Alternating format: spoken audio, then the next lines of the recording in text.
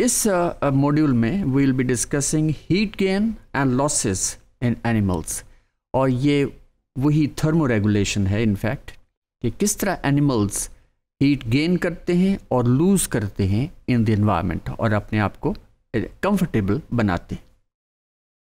So the animals they produce heat as a by product of metabolism, और जब metabolism होता है तो इस दौरान ATP प्रोडक्शन होती है, और कुछ that ATP is that is it heat up समझे कि टेम्परेचर गेन करने में भी इस्तेमाल होती है. तो so the total body temperature is the result of N interaction of these factors and can be expressed as this, that is body temperature क्या है. तो बॉडी टेम्परेचर इसे मैथमेटिकली इसको हम यूं कह सकते हैं कि body temperature is equal to heat produced metabolically plus heat gained from the environment, or minus heat lost to the environment. ये जो इसका जो product होगा that would be in fact the body temperature. तो body temperature is equal to heat produced metabolically plus heat gained from the environment minus heat lost to the environment. So animals use 4 physical processes to exchange heat with the environment, जिसके अंदर conduction है, convection है, radiation है और evaporation है. और ये 4 process जो हैं वो इस डायग्राम में हम दे सकते हैं. So this is conduction, ये conduction हो रही है. Convection, well this is convection, जो कि environment के अभी हम डिटेल में देखते हैं कि ये 4 process क्या हैं. फिर उसके बाद रेडिएशन है जो कि सन से आ रही है और यहाँ से रेडिएशन बाहर भी जा रही है, और उसके बाद फिर रेडिएशन से हीट जा रही है, और इसके बाद इवेपोरेशन है जो कि आमतौर पे माउथ से या स्किन से हो सकती है. Conduction is the direct transfer of heat from the environment to the body and back from the body to the environment. यानी एनिमल जब when sits on some hot object तो जाहिर है कि हाई टेम्परेचर से लो बॉडी टेम्परेचर में move करेगी heat, और वाइस वर्सा. अगर हम बहुत कोल्ड कंडीशन में रहते हैं या कोल्ड किसी रॉक के ऊपर बैठ जाते हैं तो हमारी temperature that will move from the body to the rock. So this is what is called as conduction. So this transfer is always from the area of high temperature to the area of low temperature. Then, for example, when we sit on the cold ground, we lose heat. And when we sit on warm sand, we gain heat. So this is conduction. Next is the convection.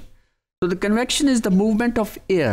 जब कोई भी animal है rock के ऊपर बैठा है और ज़ाहिर है हवा तो चल रही है, और यहाँ से हवा से या एनवायरनमेंट से जो हीट आएगी या बाहर जाएगी तो वो कन्वेक्शन कहलाती है. So this is the movement of air और लिक्विड तब जब animal when it is aquatic animal over the surface the body it contributes to heat loss if the air is cooler.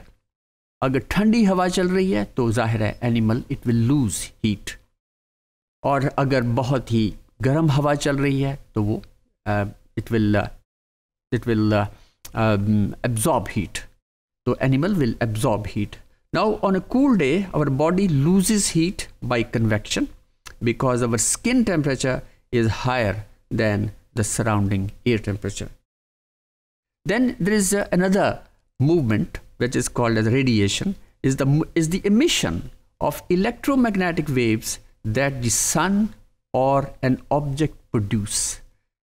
तो ये अगर जैसे पोलर रीजन के अंदर जब बहुत सख्त सर्दी वहाँ पे -35 -40 तक चला जाता है तो ये penguins they make a group, और एक तो ये फिर ये हीट फिर वो एक दूसरे को गेन होती है, कहीं पे लूज होती है. अगर इनर जो क्लस्टर बन जाएगा तो वो अपनी हीट दूसरे एनिमल्स को, दूसरे अपने कंपेनियन पेंगुइन्स को रेडिएट करेगा.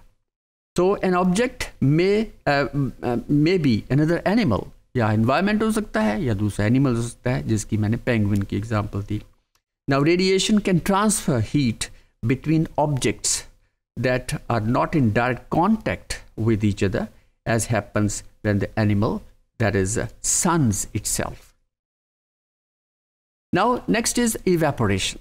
Evaporation से भी heat lose की जाती है, और ये animals lose करते हैं. जैसे डॉग है, वो पेंटिंग करता है, मुंह खोलता है, और वो फिर वहाँ से heat lose होती है. So evaporation is the loss of heat from the surface of an animal. और ये स्वेटिंग का प्रोसेस जो है, इसमें भी मकसद यही होता है कि हीट लूज की जाए. It is useful only to terrestrial animals, for example human and some other animals, जैसे चिंपैंजीज हैं, हॉर्सेस हैं.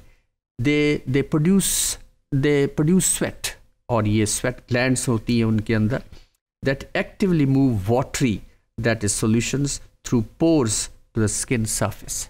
तो ये जो स्वेट है, it pores out, it moves out, और वो जब इवेपोरेट करता है तो heat is gained from the skin, और वो जो स्किन है वो ठंडी हो जाती है. इस तरह एनिमल लूज करता है heat. Now when skin temperature is high, water at the surface एब्सॉर्ब्स enough, that is thermal energy heat, to break the hydrogen, that is bonds. ये वाटर के बॉन्ड्स जो है, असल में ये वाटर जो मॉलिक्यूल्स है वो एक दूसरे के साथ दे आर एडहियर टुगेदर, और जब हीट गेन करता है फ्रॉम बिलो, तो ये बॉन्ड्स जो हैं दे ब्रेक अप, और वाटर मॉलिक्यूल्स जो हैं दे गेट फ्री, और जो ही ये फ्री होते हैं तो पिछली सरफेस वो कूल हो जाती है, ठंडी हो जाती है.